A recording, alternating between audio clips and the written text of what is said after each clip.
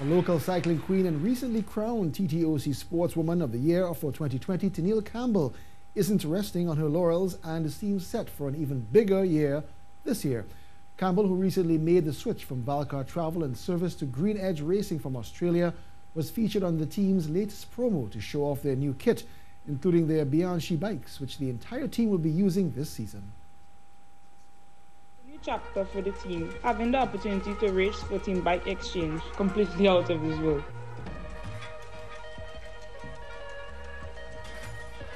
Same as always, big fans of Campbell has been hard